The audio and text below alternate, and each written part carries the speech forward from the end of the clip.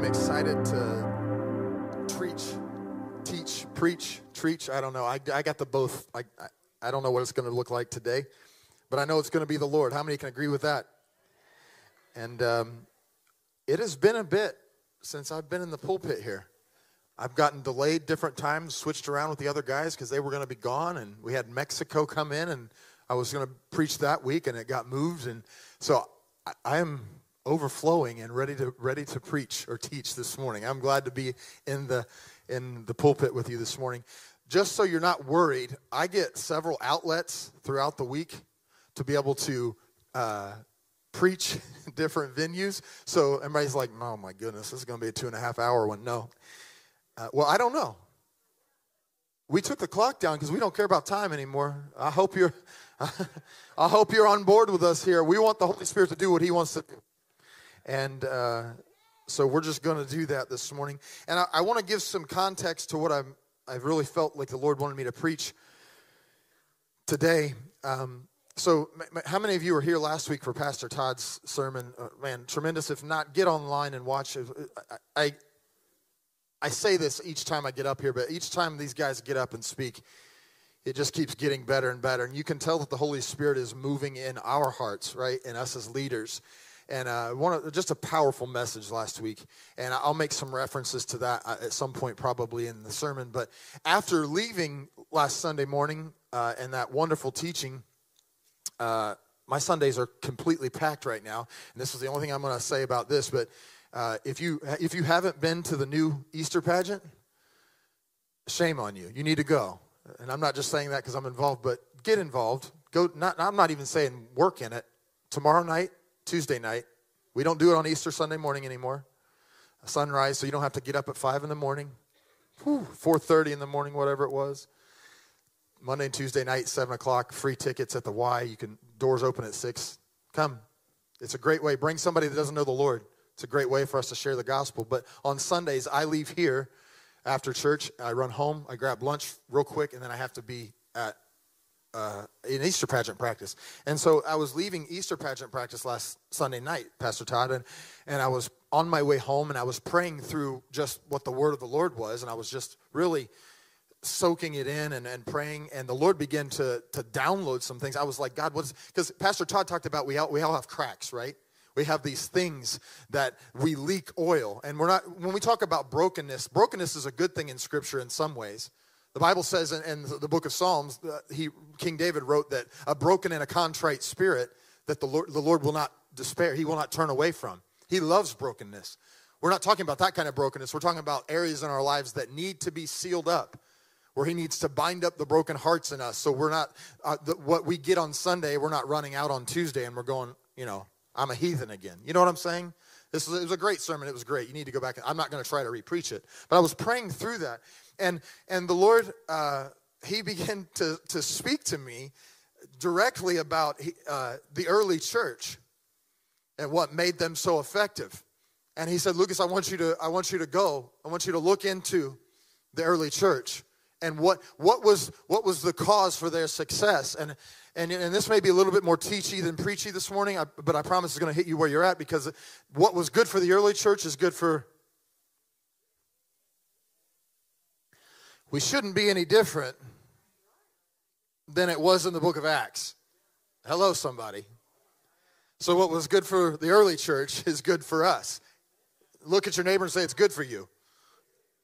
So I was praying through that, and I'm like, God, what does this have to do with where Pastor Todd was preaching? And one, I kind of felt reprimanded. You don't have to worry about that. It's the Holy Spirit.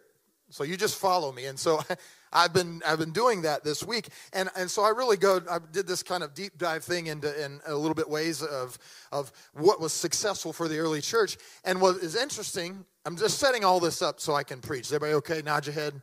Okay.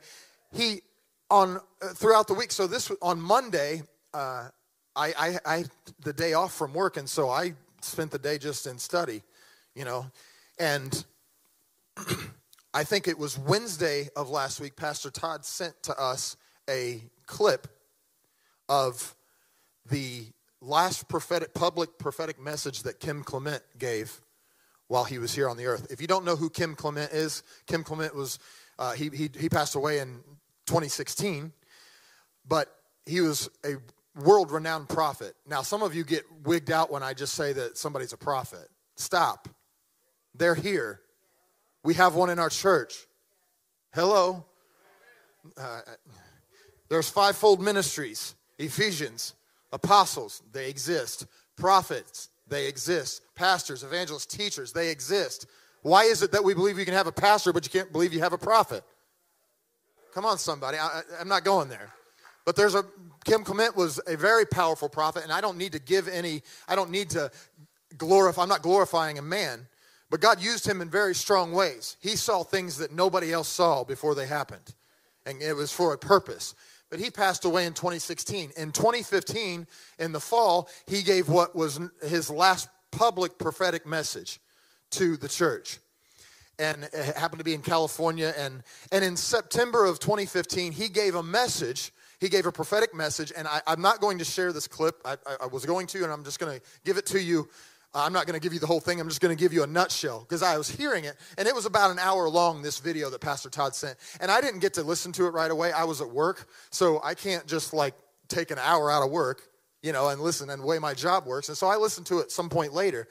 But again, all this is the Lord is speaking on Sunday night. All day Sunday he's speaking to me about the early church. And then Kim Clement in this prophecy in 2015, so unbelievable, almost 9 years ago this September, he gives this word. He said, there are many churches that are being crucified between two thieves.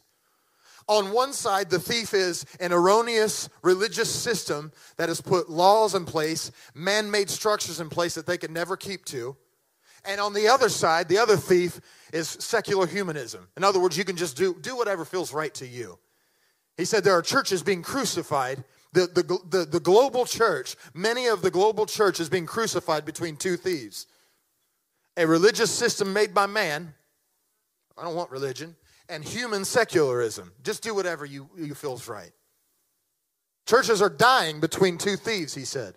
And then he said, but right now, the church of Jesus Christ, the remnant, is in the beginning stages of a reformation and a recovery. Woo, this is 2015. He said, right now, we are in the beginning stages of a reformation of the church and a recovery. And he said, a recovery of what? A reformation of what? He said, of apostolic Christianity. Now, people get weirded out by that too. People hear apostolic Christianity and they go, oh, I don't like apostolic churches. Stop. That is not what apostolic Christianity is. You want to know what apostolic Christianity is? Read the book of Acts. That's apostolic Christianity. Our leadership team here is called the A-team. That's what we call ourselves, the A-team. Not because we like B.A. Baracus, but pity the fool. I love me some B.A. Baracus. I love the A-team. I love it when a plan comes together. Cigar. I love the A-team. That was a cool show, man. We don't call ourselves the A-team because we like B.A. Baracus. We call ourselves the A-team because it stands for Apostolic Team. If you read the book of Acts, in the book of the church where they were first called Christians was in the city of Antioch. You couldn't tell who the pastor was. I love it. You don't know. So if you're a visitor here today, this is probably the first time you've seen me. If you haven't been here if you just started coming 6 weeks ago, you're like, who's this guy? I love that. I love it. We have an apostolic team. And Kim Clement prophesied, he said, he could see, he said, right now, we are in the middle of the church reformation and recovery of the apostolic Christianity. And then he said this. He said, for some reason, the church has skipped over the simple in search of the sensational. When he said that, Pastor Todd, I was like, are you kidding me right now? It was like I've been doing this deep dive study into the early church, and then he goes, we cannot skip the simple in search of the sensational. God bless the miracles. Woo! I'm all about signs and wonders. I love it when people are like, I got oil coming out of my hands. I see gold dust. I'm all about the fire of God falling. But we cannot be in search of those things and skip over the simple things. See, the reformation, the recovery that is happening in the church of Jesus Christ is not, yes, there's going to be signs and wonders. Those things follow us when we believe. And believing comes down to simple things. I don't follow signs and wonders. They come after me. Wherever I go, I preach the gospel. There comes the signs and wonders. We got too many people that are like, where's the signs? They're chasing signs. Stop chasing signs. We will not be a church, and this is somewhat of my role, I think, in our house. I know I'm called to pastor, and so I love it when I can get in the pulpit and I can shepherd. We will not be a house that will chase signs. We are not going to be a house that will search after the sensational, and I don't believe that we are. I'm not saying this because as a warning, because we are. I'm saying going forward, remember this. We are going to remember what got the church where it is. And it was not the sensational. I'm going to show you in some scripture some powerful things that the Lord revealed to me this week in terms of not skipping over the simple. And when he said reformation and recovery of the apostolic Christianity, I was like, when you sent that, I was like, you had no, and I never responded. I was like, that was in 2015. Here I am in 2024, and the Lord says, I want you to go into the early church, to look at the early church. And so I started looking into this, and bear with me. You're going to get some things this morning. I may cover a lot of scripture, but I want you to grab the nuggets that you can out of this. When I started really diving into the early church, one of the things that I found that is fascinating about the growth of the early church, and I've titled this today. Sometimes titles come to me and they're really cool and fancy. This one's not. This one just is whatever. I want to talk about growing the kingdom of God biblically. Okay? Notice I said growing the kingdom of God.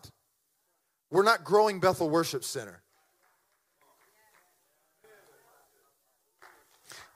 We're not building a building. We're building a body.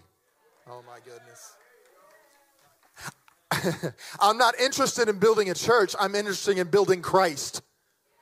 Hello? We're not about building castles. We're about building kingdom. So when I'm talking about growing the kingdom of God, I'm talking about in our region, what is our responsibility as a church, as a body, a local body of Christ to grow the kingdom of God? What does it look like? And so the Lord was really speaking to me. And when I look at the early church, you're going to get some information here. You're probably not going to remember this, but it matters to me. So it's going to matter to you this morning. Cool? Jesus died around AD 30, the year 30. So literally, Jesus steps on the scene and time splits in two. Before the year 0, time counted down.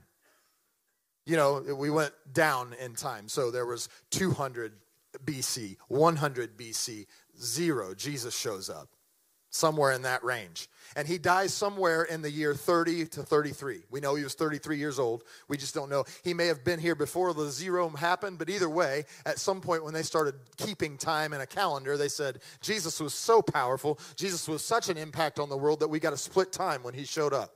I like that. He dies around AD 30, 33, somewhere in there. And when you look at the rapid growth of the church, the kingdom of God, from that point forward, it is insane. Let me just give you something. So I was reading, again, sometimes I read a lot of stuff. Tertullian was a Christian author who lived in the late 2nd century. Now, some of you get heart, does everybody know what century we're in right now? Most of you are like, we're in the 21st century. That jacks with some of you because it's 2024.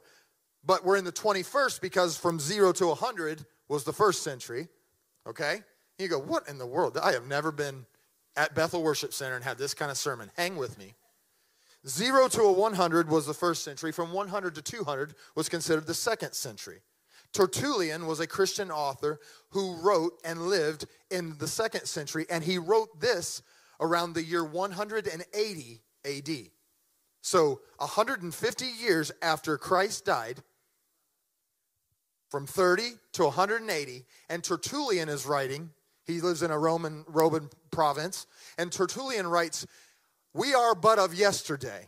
In other words, it was just almost like yesterday that we came on the scene.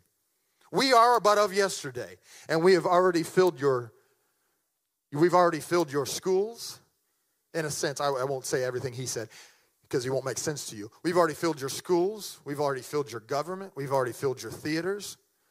We've already filled your workplaces. The only places that we've left to you are your temples. In other words, in 150 years, Christianity was that widespread that it was overcoming the Roman government. Now get this. In the 4th century, in the year 313 AD, so another 130 years, comes on the scene the Roman Emperor Constantine, who is a faithful follower of Christ. And he makes it Roman law that Christianity is now the official state religion. Some of you are going, big deal. Oh, it's a real big deal. Because when Jesus died and the church was birthed, the Roman government was hanging Christians on poles and lighting them on fire for parties. The Roman government was persecuting Christians at an insane rate. They were feeding them to lions. Christians were dying every single day all over the Roman government. And just in a few short years, and you say, that's not a few short years. A couple hundred years, yes, it is. It's a blink of an eye, right? It doesn't take long to go 200 years. In a couple generations, all of a sudden the church has consumed the world enough that the Roman government, the Roman Caesar is like, you know what? The official state religion now is Christianity. We're going to worship Jesus. Somebody, I'm going to tell you what. In the world would cause the church to grow at such an amazing rate. And how does that apply to me today? Because I'm going to be honest with you, when I look at culture today, it doesn't feel like the church is as dominant as it was then. And I'm praying, now mind you, all this is I'm praying through what Pastor Todd was preaching. He said, Lucas, look at the early church. And so let me give you just 5 real quick things that the Lord spoke to me about. Why is it that there was such rapid growth of Christianity in the early church? And what are these principles? Number 1, the empowerment of the Holy Spirit. Oh, my goodness. Can I just take a few moments, because I'm in the middle of teaching a supernatural church class. There's my plug for that. If you haven't taken it, you need to take it in the fall. You need to know what you believe. You need to know what we believe. So can I just take a few moments? In John chapter 20, I think I gave you guys this. I was hesitant to go there, but I want to read it anyway. In John chapter 20, verse number 19, it says this. Now, let me give you context to where we are starting here. Jesus has been crucified, and then he has been raised. This is Sunday night. He just got up Sunday morning. The first people to get to the tomb, it happened on Sunday morning. And the Bible says in verse number 19 of John chapter 20, I don't know if you guys got that or not. If not, you can hang with me. There we go. In John chapter 20, verse number 19, then the same day at evening, being the first day of the week. So we know that this is the very same day that Jesus has come out the tomb. The same day at evening, being the first day of the week, when the doors were shut where the disciples were assembled for fear of the Jews, Jesus came and stood in the midst of them and said to them, peace be with you. Stop for just a moment. The disciples are gathered in a room for what? For fear of the Jews. Oh boy. This didn't work out like we thought it was going to work out. We thought Jesus was setting up a kingdom on the earth, and now we just watched him die a brutal death and saw him in a tomb. They are out their minds, crazy, panicked fear, to the point where they have locked themselves in a room for fear of death. And all of a sudden, doors locked and everything, walks Jesus straight through the door. But he's not a ghost. He's not a spirit. He says, peace be unto you. In fact, he proves it to them. Give me something to eat. Can a spirit eat? And they watch him eat. He said, touch my hands, touch my side. They're like, whoa, whoa, whoa, this isn't a spirit. This is a real dude right now. And he just walked through a door. They thought they were scared before. Now they're really scared. No, I'm kidding. They were overwhelmed. Here is Jesus, the one that they had followed for 3 years. And he walks through the door and he says, peace be unto you. And these guys are like, they have sheltered themselves in. And they're like, we missed it. We didn't know who we thought he was who he was, but we missed it. That's what they're thinking. We were wrong. They may have been even going, he must have led us astray. We were following a myth. We were following a lie the whole time. Oh my goodness. These guys who just a few moments, you could go 3 weeks back and they were with Jesus and the heads held high and laying hands on the sick, and now they're sheltered in a room going, we missed it. He led us astray. Jesus walks through the door and he says, peace be to you. And when he had said this, verse 20, he showed them his hands and his side. The disciples were glad when they saw the Lord. So Jesus said to them, peace to you, as the Father has sent me, I also send you. And then there is this verse, 22. And when he said this, he breathed on them and said to them, receive the Holy Spirit. This right here is what we know as salvation. When he breathed on them, do you know that Genesis chapter 2 verse 7 says that when God picked up dust in his hand, that he breathed into it and the dust became a man and it lived? There was life in it. There's something about when God breathes in something, right? Life comes to it. I could give you Ezekiel chapter 37. When God comes to Ezekiel and he says, Son of man, can these dry bones live? He said, prophesy to the breath from the four winds. And Ezekiel gets up on his heels and he says, from the north, from the south, from the east of the west, breath of God blow over these bones. And what happens? The breath of God blows over dead things and they come to life. At this moment in the scriptures, those that were dead, do you realize that they could not be saved until this moment right here? What we know as salvation could not take place until Jesus died on a cross. And he says, receive the Holy Spirit. And at that moment, they are made new. And they were spiritually dead before, and now they are spiritually alive. Come on, somebody. Now, we can get excited about that, and I thank God for salvation. If you're in the room, that's why we don't believe at all that you have to speak in tongues to be saved. I'm going to get there in just a second. When you get saved and you surrender your life to Jesus, you get all the Holy Spirit you need right there. I've said it this way 100 times. We have all the Holy Spirit we need. We have all of the Holy Spirit. He just doesn't have all of us. and he says, this is interesting because when this takes place, this is 50 days before Pentecost, the Acts chapter 2 experience. They already received the Holy Spirit, Todd.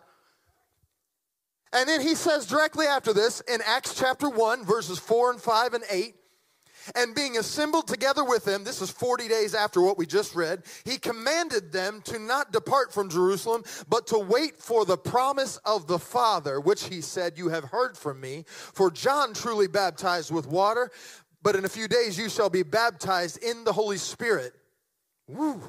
And then verse 8, you shall receive power when the Holy Spirit comes upon you, and you will be my witnesses to the ends of the earth, to Judea, to Samaria, to the ends of the earth. I like this. Hang with me. He says in John 20, receive the Holy Spirit, and he blows on them. They get saved. And then he says, don't leave Jerusalem. That's just the first part. He said there's coming a baptism. The Holy Spirit at that moment when he breathed on them, received the Holy Spirit. At that moment, the Holy Spirit baptized them into the body of Christ. That's what 1 Corinthians chapter 12 says. You're getting some of this. You take the class later, you'll get this.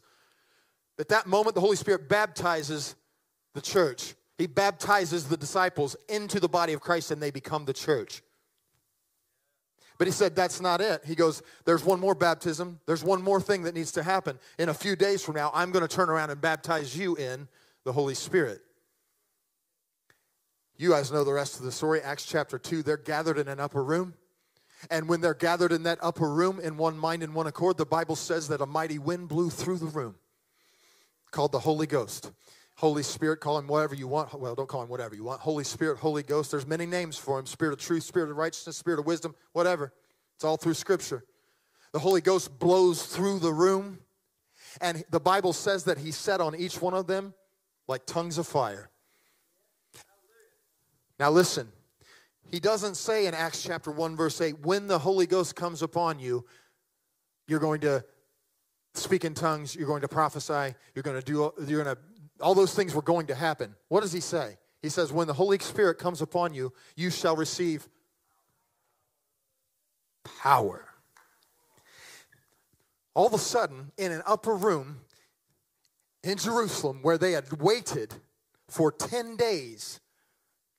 120 of them. It started as 500. 380 of them said, day 7, some of them were like, I'm out.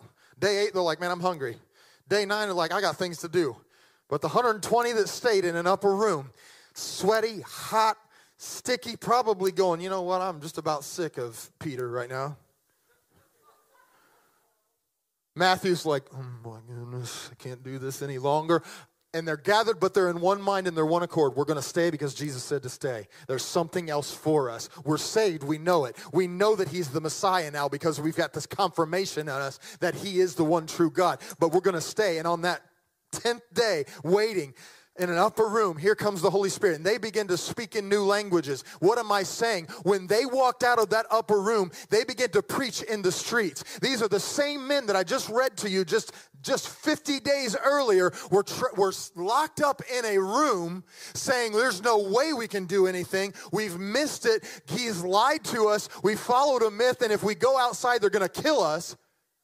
To now they're in the streets of Jerusalem preaching about the Messiah and saying Jesus is the way and you crucified him. Here's these dudes. What is going on here? I'm going to tell you one of the first things. The reason why the church grew so rapidly is because there was a boldness, there was a power that came over the church and the power of the Holy Spirit to do what Jesus did while he was here. And that is still true for us today. I hope somebody else from other churches reads this or sees this sermon. Listen, we cannot give up on the power of the Holy Ghost. We will never reach this city. We will never grow the kingdom of God in this region without the power of the Holy Ghost empowering us to do something. And I'm not just talking about tongues. I love the little meme that's going around, or it's been going around for a while now. I don't do Facebook. Sorry, I don't do social media. I cannot stand it. And I'm not knocking you if you do. There are some good things with it. But I did see something, it's probably been months ago, on Facebook where it said the Holy Ghost don't come upon you just to make you speak in tongues. He also comes upon you to forgive. He also comes upon you to repent. He also comes upon you to treat your neighbor like you yourself and to love like Jesus loved. We need the Holy Ghost empowerment to grow this church and to grow the kingdom of God. Nothing has changed from 2,000 years ago when the church was birthed. Jesus said, wait in Jerusalem. Why did they have to wait? Because he said, you cannot do and you cannot build my kingdom if the Holy Ghost doesn't empower you. And I'm tired of churches getting ashamed, and I'm tired of churches backing away and shying away from the truth of the Holy Ghost. I need him every day.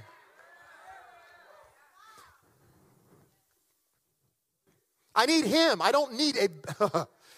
Don't call him an it. The baptism in the Holy Ghost was an it. But I'm talking about communion with a person, the Holy Spirit. We need the power of the Holy Spirit in our lives. The only reason I can get up here in this pulpit and preach any lick at all is because of the power of the Holy Spirit. The only reason that we can glorify God and we have a great worship team is because of the power of the Holy Spirit. The only way we're going to reach a community that needs to be saved, they need to be redeemed, they need to hear the love of Jesus, is through the power of the Holy Spirit. That has not changed. And I'm just declaring today that in our church, that is not going to change. We are going to rely completely on the power of the Holy Ghost. I think it was D.L. Moody said that it's easier for a man to breathe without air than it is for a Christian to live without the Holy Ghost. Let me say it for you one more time. It is easier for a man to breathe without air. Try that one time.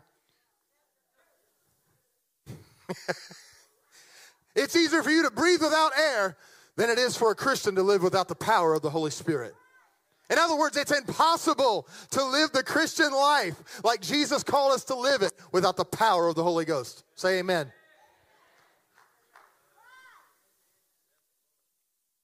What caused the rapid growth of Christianity in the early church? The empowerment of the Holy Ghost, Holy Spirit. Number 2, their commitment to prayer. I've noticed this. Can I just read you? I didn't give you guys this. Can I just read you a few verses? Let me say this. In the book of Acts, prayer is mentioned 30 times, I believe. Almost 30, maybe 29 times. More than any other book in the New Testament. There's 28 chapters in the book of Acts. You can't go one chapter without reading about prayer. You want to know why the church grew? Because they prayed. You know what I noticed in the last few months when we started the new year? We started fasting and we started praying. And it wasn't just in this room. I'm not talking about what you do here. In fact, I'm more talking about what you do at home. I'll be the first one to tell you, when we did the prayer initiative and we did the fasting thing, we went from the beginning of February through the end of February, actually into March, whatever. We were here every night, worshiping and praying, mainly praying. I went to 4 of them. Wow, geez, shame on you. Don't talk to me like that. I don't feel any shame in that at all. I understand, and I had to make exceptions to get here for the 4. That didn't mean I wasn't praying at home. In fact, I'm more talking about now what you do in the room. Some of you are great at praying when you're in the room. How about you go home and pray?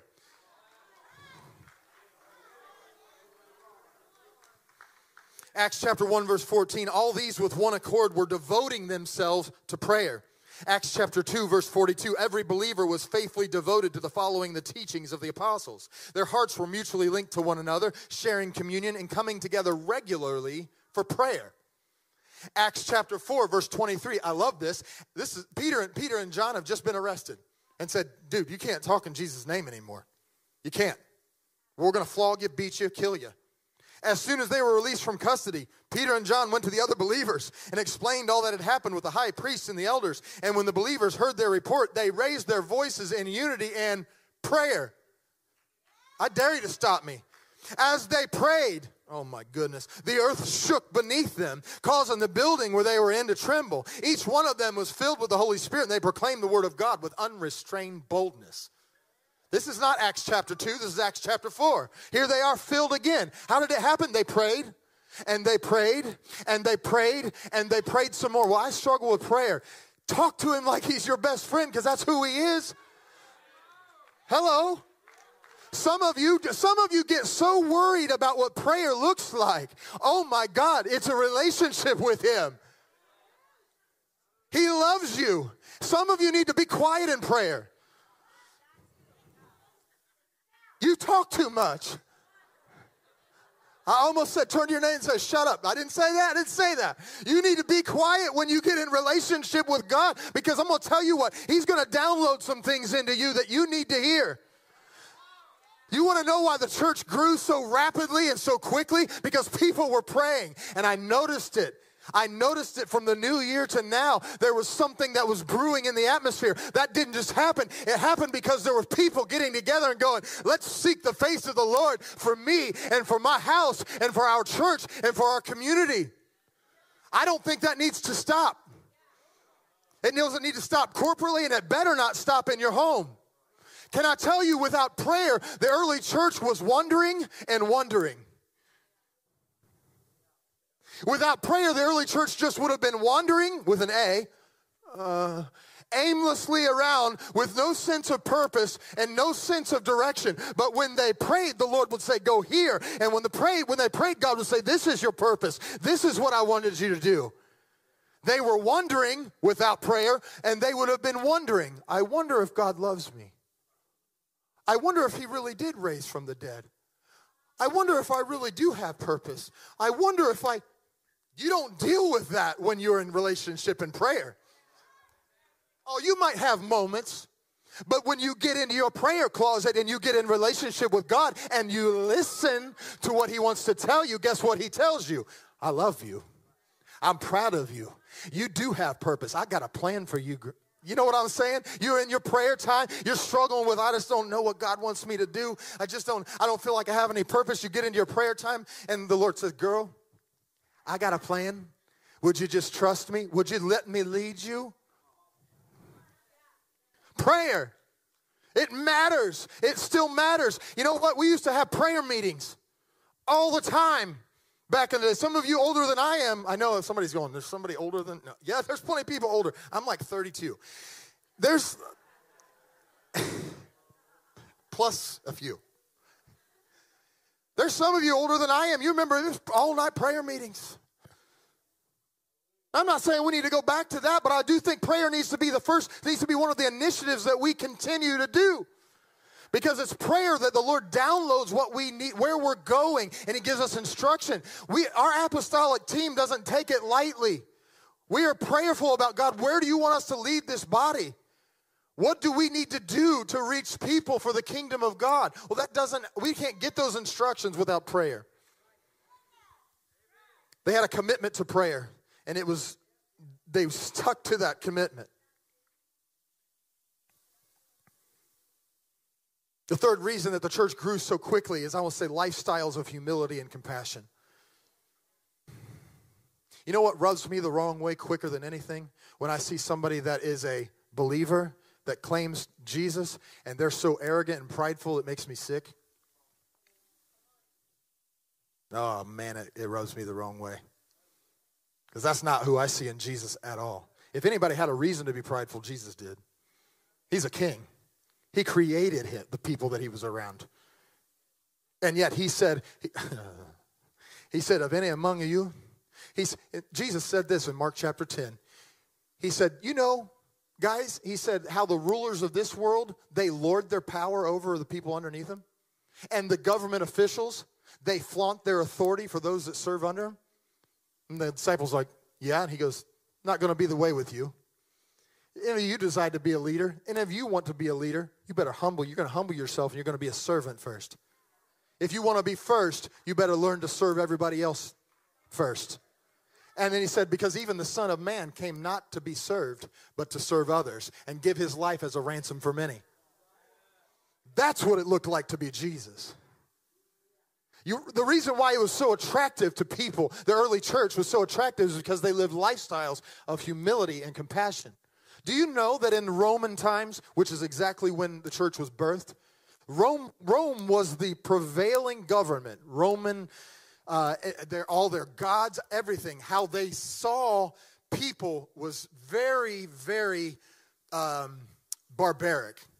Did you know that in Roman culture, a baby when it was born was not considered a human until they could actually start speaking?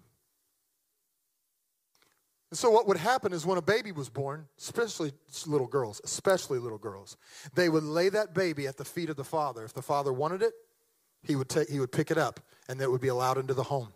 If he didn't want it, he left it there. They would put the baby outside of the home and hope somebody took it. Sound like America? There better be a stark difference between the culture that we live in and how we treat children. I'm telling you, how we treat one another. The Roman culture, the Jewish culture, valued women little, sometimes less than an animal. What made the early church different is because they believed that every child was called by God because God had formed them in their mother's womb. And they valued the life of the child. That was unique. And all these people in the cities and all these people in these Roman provinces were like, wait a minute, that church, that group of they didn't even know that it needed to be a church, that it was even called a church. That group of people that meets, they treat children differently. That group of people that meets, they treat women differently. Do you realize that the first people to find out that Jesus rose from the dead were women? Do you realize the first evangelist in Scripture was a woman? Oh, and I got some feminists in the room that are like, yes, girl power. I'm not talking about feminism. I'm talking about Jesus valued every single person. And it wasn't that I'm not going to give value over a man over a woman. Every single one of us, women, you can do things that I cannot do. You will love in ways that I cannot love. And men, we are called to do things that women can't do. There is nothing wrong with that. I happen to work with a female every single week, every single day. There are certain things that she cannot do physically that I can. That doesn't make her less than me. Hello, somebody. And in that time, the Romans were going, yeah, women, you just need to stay to the side. While the church was going, no, you have value. Women were prophesying. Do you realize that out of the 120 that were in the upper room, a good portion of them were women? They received the same Holy Spirit, the same baptism in the Holy Spirit as the men did. Hello? This lifestyle of humility and compassion, people saw that the church cared for one another. Can I read you a passage of Scripture? In Acts chapter 4, verse 32, all the believers were in one mind and heart. Selfishness was not a part of their own community, for they shared everything they had with one another. Some who owned houses or land sold them and brought the proceeds before the apostles to distribute to those without. Not a single person among them was needy. Do you realize that the church, they cared for one another? They genuinely cared. Listen, if somebody's got an issue in the house, we want to know about it so the body can come alongside you and care for you. That's what family does. Now, I will say this because I've already preached it just a few months ago, that we cannot know if you don't share what you're going through.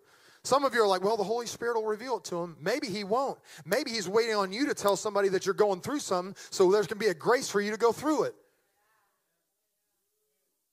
We're the body. We want to be able to help. We want to care for one another. And not just, the church didn't just care for one another. It'd be easy to care for the people that you loved and care for the people that are in the family.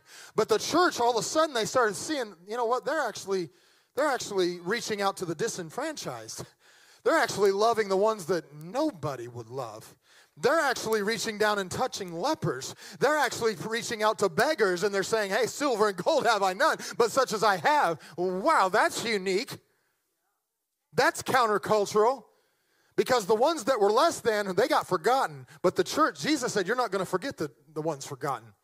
You're not going to forget the outcasts. You're going to love them. What made it so rapid, what made it grow so rapidly is people went, they're different from the culture that they're living in. There's a lifestyle of humility, a lifestyle of compassion. 4, I got 2 more.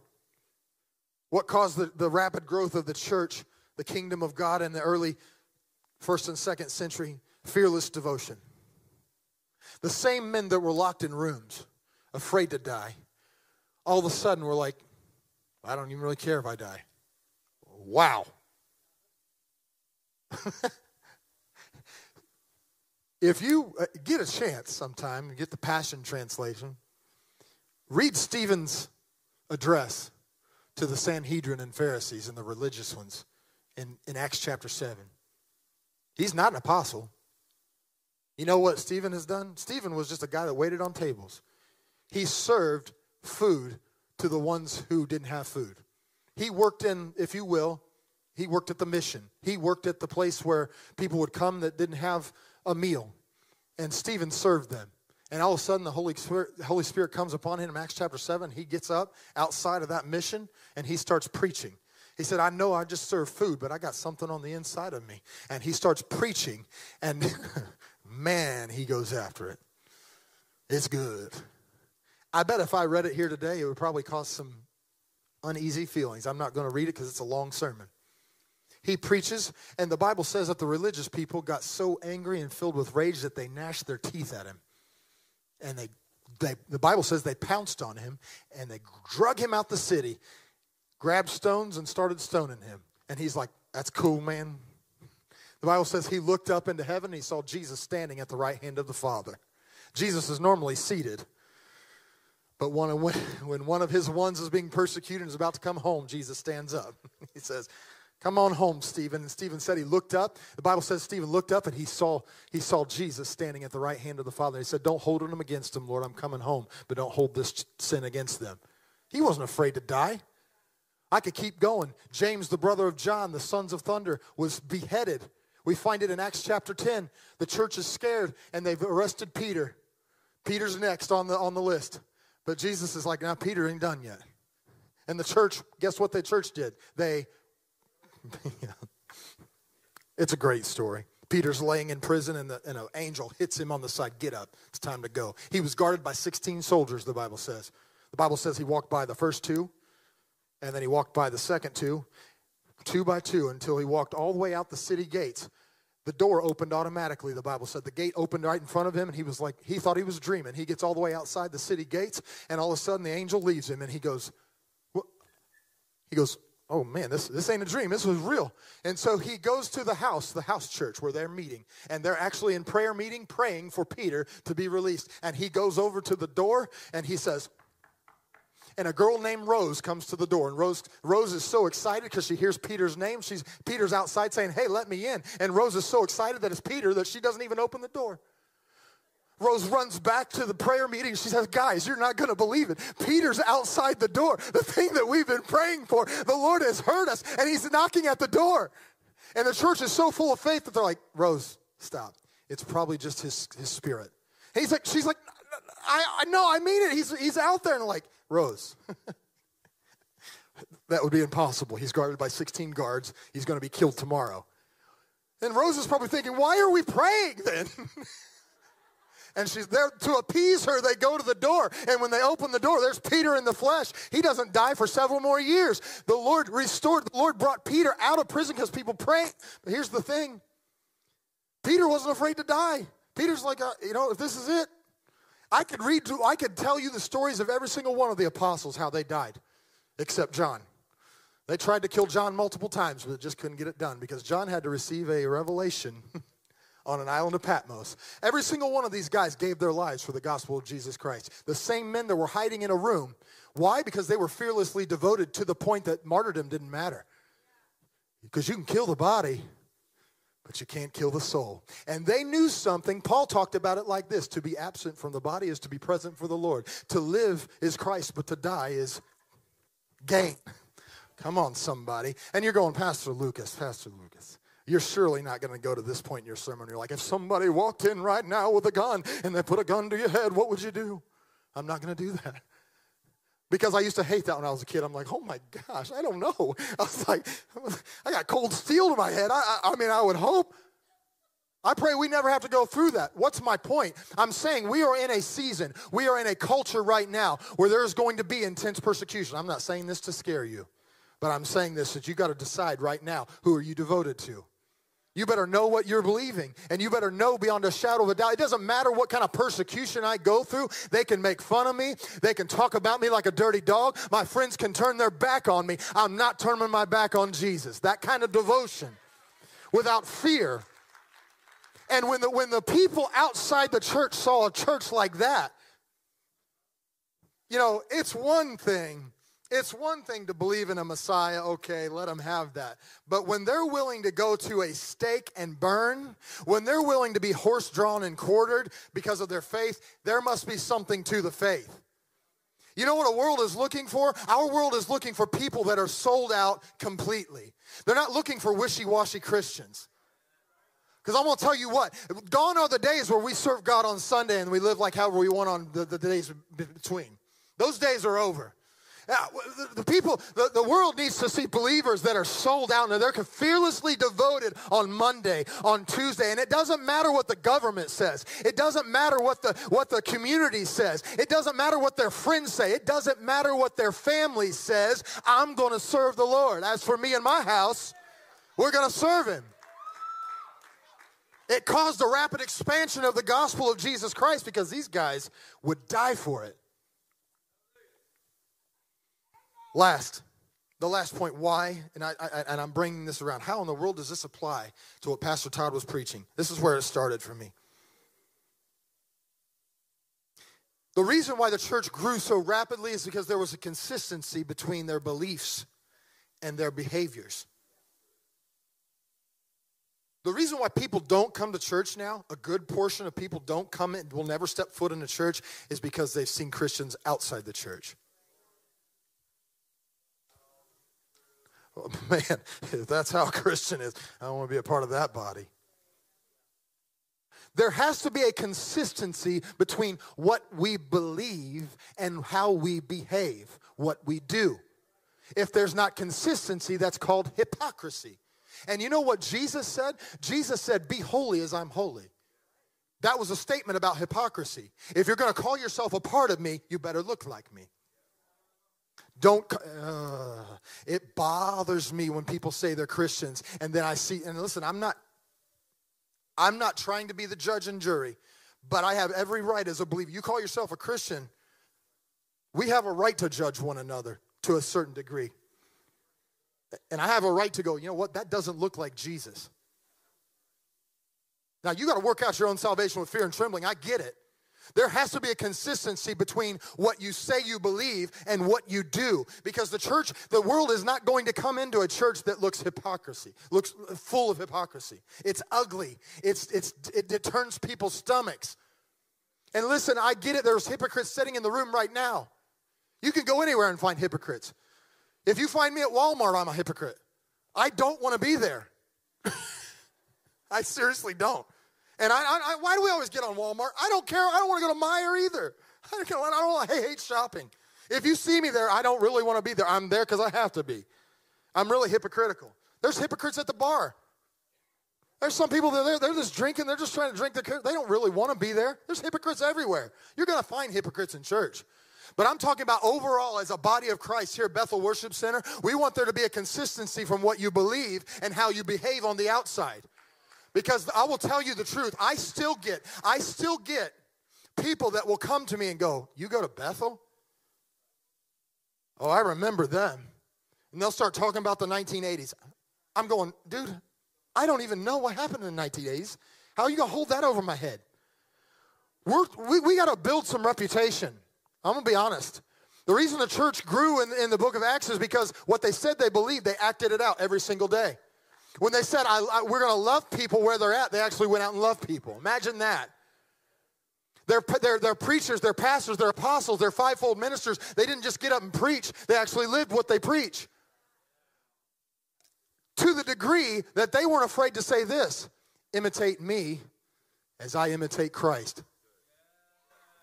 You know what modern evangelicalism says right now? Don't look at me, look to Jesus. And it's this false humility. And they're like, oh no, glorify Jesus. No, the reason why a lot of churches, a lot of church people, a lot of Christians are saying, don't look at me, look at him, is because if you really scrutinize their life, you'd find that they're not living according to what they're preaching. We've got to get to the point where we're not afraid to say, imitate me. Come walk with me. Come live my life with me. Come into my home. Come into my workplace. I really put a high value on, and I have multiple people that have come and worked for me from this church. That did not one time scare me. Not one time. I have coworkers that come work alongside of me, that work with me day in and day out. And I'm telling you what, I've had some bad moments. We all do, don't we? I'm not afraid to allow them to come work beside me because I know that who I am now, right now, is exactly who I am on Monday. That's who I am. That should be the way we are. And if there's not a consistency between what we're saying and what we're doing, we're turning people away from the gospel.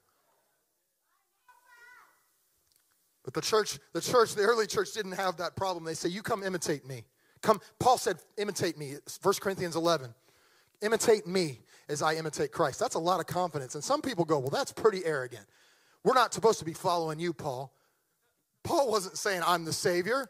He's saying, follow me and I will point you to Christ. If you do what I do, you're going to find Jesus in the middle of it. It's not an arrogant statement. He's not calling himself the Messiah. He's saying, I am confident that if you do what I am doing, you will find yourself growing in Christ. And some of you might be in the room right now going, man, if I had somebody come home with me, I don't know. Last week, Pastor Todd talked about it. We want to be the kind of place where we are so vulnerable that I am vulnerable with you all, and you are vulnerable with us. I admit, I've got issues. I've got problems. We've got things going on in our family. It's real. Not going to shy away from that. That vulnerability, actually, Pastor Todd, is what brings the healing to the cracks. Because when you confess your sins one to another, what Pastor Todd preached last week, sometimes it's not even sin. When you just confess, man, I am going through it right now. I confess that I've got issues in my life, and it may not be sin that's separating you from God. But it could be, and when you confess those things, the church is allowed to come alongside you and pray for you. And the prayers of a righteous man are effective, fervent and effective, and they get a whole lot done is what that means. This is what is the same thing that grew the early church in the 1st and 2nd century, why it expanded so quickly, the 2nd and 3rd century, were these things right here. Nothing has changed. Absolutely nothing has changed. We still need to be empowered by the Holy Spirit every single day. In fact, what I encourage the class when I'm teaching this class is you start having relationship with the Holy Spirit. You start talking to him. And you start treating him as a person. You start honoring him every single day, because as you start to do that, there comes a power in your life.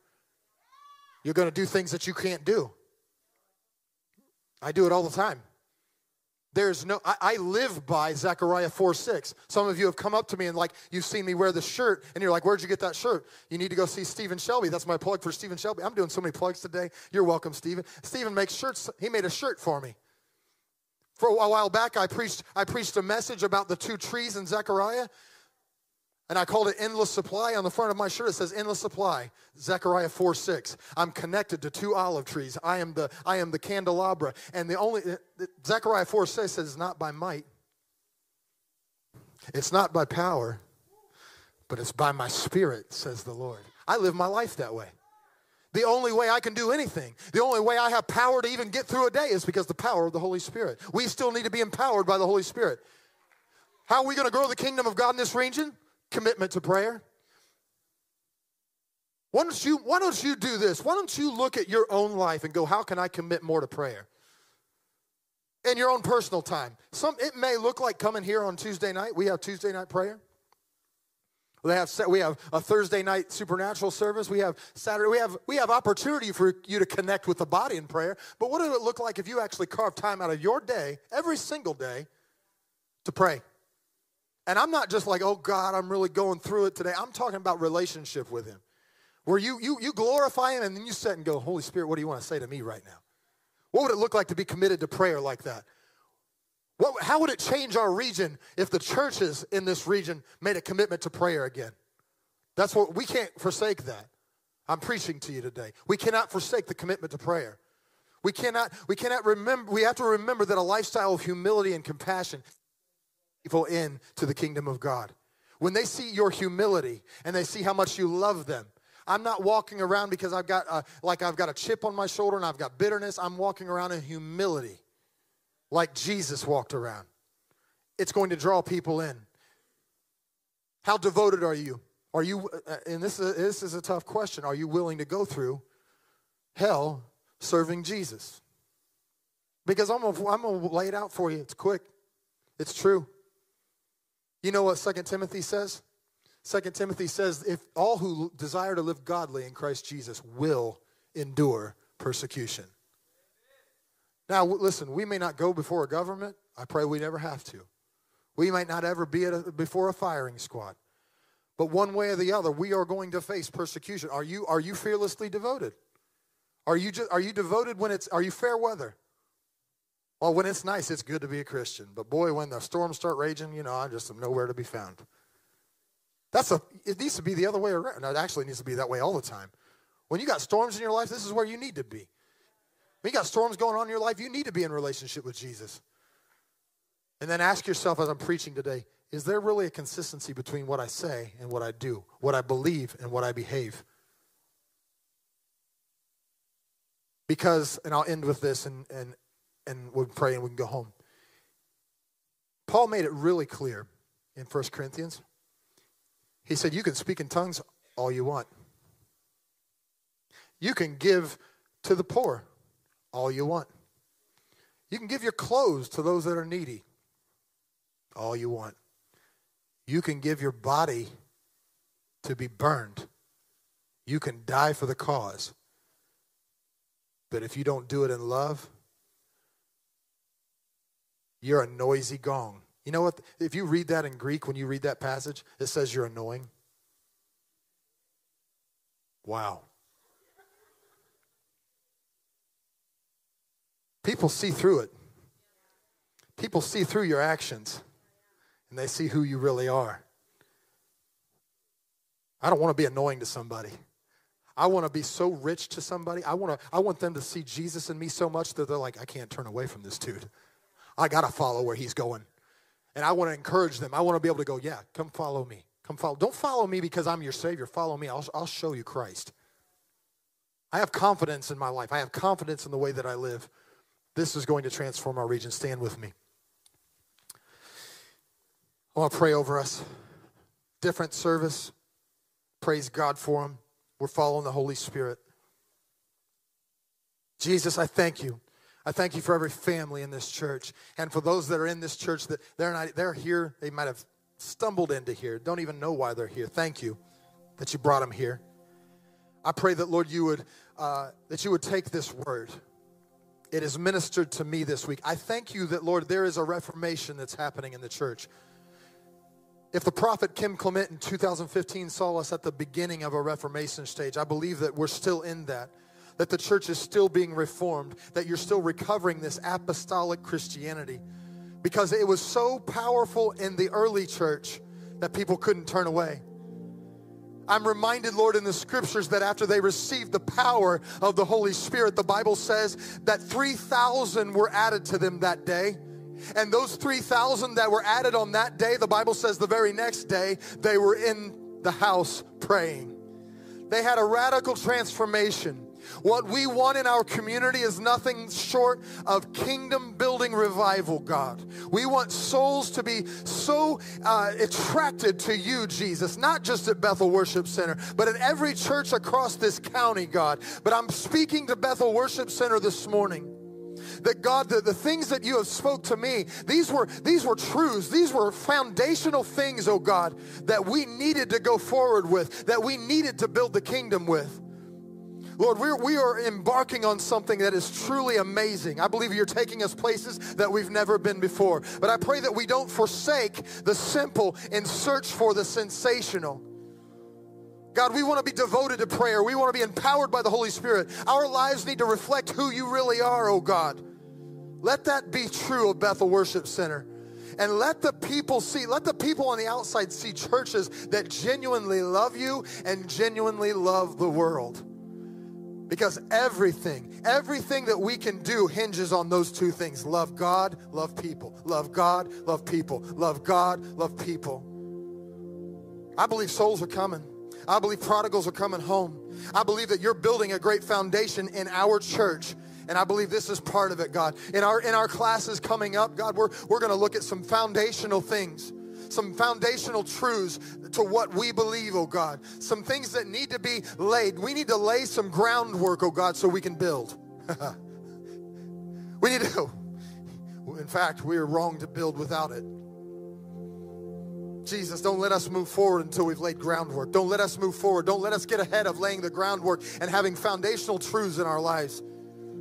Lord, I pray for the individuals in this room, the families. There's some people in the room that they have taken hard looks as I've been preaching today at how their family dynamic looks, at how it looks in their home, how it looks in their family. And they're trying to make some decisions, oh God, to turn the ship. I pray that you would give them the courage and boldness to do so. Help them begin to set aside prayer with their kids. Help them to set aside prayer with their wives. Help them to set aside prayer. Help them to be devoted, oh God, in every single way, oh God, that you're speaking. Jesus, thank you. Thank you for this word. And I thank you that it's falling on good ground. I bless this house. I bless every family. And I pray favor. Just as we were singing that this morning, I was praying it and singing it over the house. May his favor rest upon you and 1,000 generations. May you be blessed when you come in. And may you be blessed when you go out. May the enemy flee before you 7 ways. I pray that over this house. I speak truth. I speak love. And I pray that we go out of this place with an opportunity to reach somebody with the good news of Jesus Christ. In fact, I challenge you, church. I'm not praying anymore. I'm not talking to the Lord. I'm talking to you. I challenge you to do what I said here today, that the signs follow you. You know when signs start showing up? They show up when you start preaching the gospel. Well, I'm not a preacher. I'm not an evangelist. I'm not an apostle. You don't have to be. Tell the good news of what Jesus did for you and watch signs and wonders follow where you go.